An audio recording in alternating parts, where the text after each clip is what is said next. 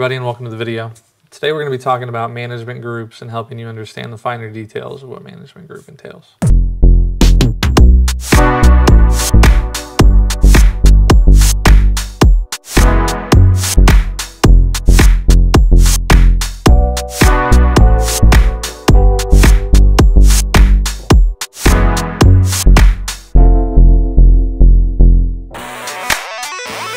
So management groups are an Azure resource construct. It's a hierarchy object to help you set permissions and other things.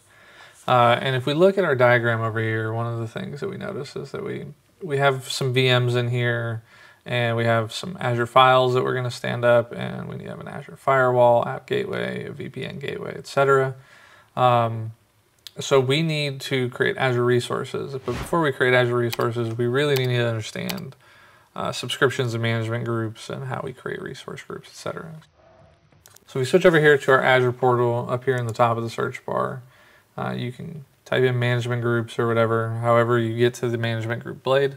And I'm going to show you kind of a general concept that I think is pretty scalable and copyable between a lot of different companies. So you're always going to have your tenant root group, and these management groups are going to be where you apply permissions. So in a previous video, we talked about privileged identity management.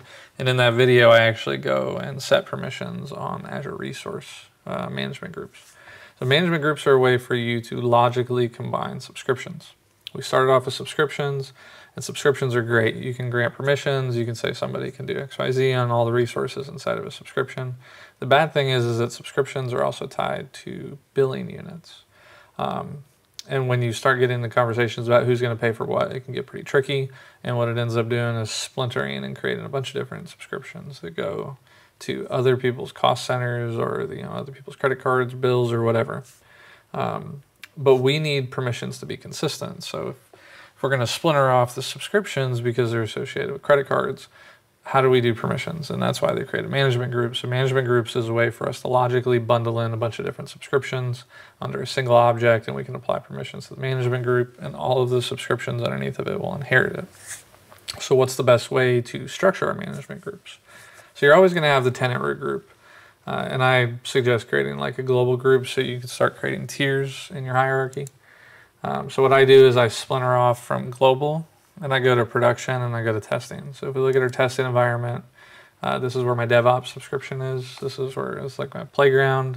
Generally, people will have a lot more permissions in a development testing group so that they can just tinker and play around and figure stuff out.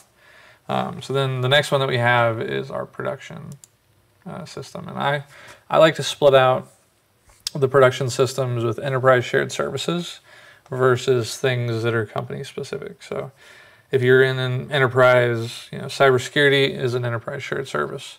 Networking is an enterprise shared service. It doesn't matter how many companies you buy. It doesn't matter how many sub-brands you have. Those go for everybody. Everybody needs them. It's a service that everybody uses. So we're going to create enterprise shared services, and if we look in there, we have our cybersecurity and our network hub subscriptions in that. But then you might have company-specific things.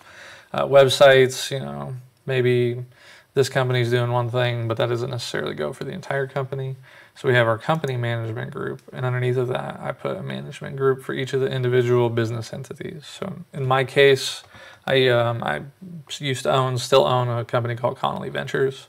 I also own Empyrean, and we've shifted over all of our branding and everything to Empyrean.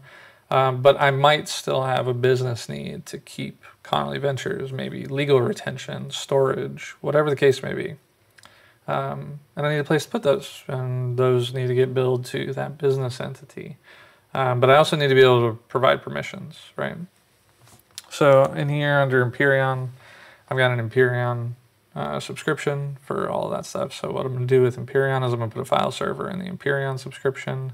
I'm going to put all of my global network hub stuff in a network hub subscription, and then my domain controller is going to go in the cybersecurity subscription because identity is really a cybersecurity function at the core of it. So yeah, so then what you have is a permission structure. So let's imagine that we're in a big company and we have dedicated IT teams. So we got a dedicated cybersecurity team, we got a dedicated networking team, we got a dedicated virtualization team, got a dedicated database teams. All of those teams are an enterprise shared resource, right? So like if you have a dedicated database team, it doesn't matter where the databases are. Those database administrators need permissions to them. So what we can do is go up here to the global management group, and we can actually apply various levels of permissions. So if we go into our access control, just as an example, we'll add role assignments, and you're going to make various role assignments for these. All right, so once our roles pull up, for a database team, for instance, we're going to need SQL permissions. Maybe those guys need to administer MySQL and SQL. So maybe we give them SQL Server contributor. That way they can do all the stuff with the SQL servers. They can manage all the databases. Might also need to give them some MySQL contributor roles. But then their contributor level access is only on SQL resources, right? And when we go back to our management groups, we're going to apply the scope of those permissions to the global level. So because it's at the global level, it doesn't matter whether it's in the dev testing subscription, it doesn't matter whether it's in the Empyrean subscription, it could be in the cybersecurity or network hub subscription. If a database gets created somewhere, your database administrators have access to it. So the IT teams, the cybersecurity teams, those enterprise level teams are generally going to apply permissions at the global tier just to make sure that they can do their job, right? You want to be least privileged, but those guys need those privileges to do their job. But then let's, an AI thing. So there's a new chat bot that, so-and-so executive at Empyrean company or Connolly Ventures company, they want to create a web app that's AI based, and they want it to access, their company data. It may not necessarily be an enterprise, service. So we're going to stick that in the Empyrean subscription. And then, that business unit, those contractors, those guests, those teams of developers, whoever it is that's responsible for that specific application, we can then give them those permissions, probably at the resource group level, if I had to guess. But maybe they are, a business unit of website developers, but their business unit is specific to Empyrean. They don't work on anything Connolly Ventures. I could give them permissions at the management group level for Empyrean. That way, if we create 2, 3, 4 subscriptions, they still have the permissions, but they would not have permissions on anything in the enterprise cybersecurity section or anything in the Connolly Ventures section, right? So management groups give us a way to logically create this permission structure at the top. And then we can also deploy Defender and other services, based on these management groups as well. So just a high-level overview. I know we talked about privileged identity management. We didn't go into too much detail about management groups, but we're going to be creating ARC resources, and we're going to be creating virtual machines in Azure. We're going to be creating a network in Azure. So I wanted to kind of get some details out there about management groups and how we're going to utilize management groups so that you can kind of understand the hierarchy. This is the permission and identity hierarchy. The next thing that we're going to talk about after this, after we get ARC and a couple other things done, is we're going to start talking about the network hierarchy. How do we want the network traffic to flow into Azure?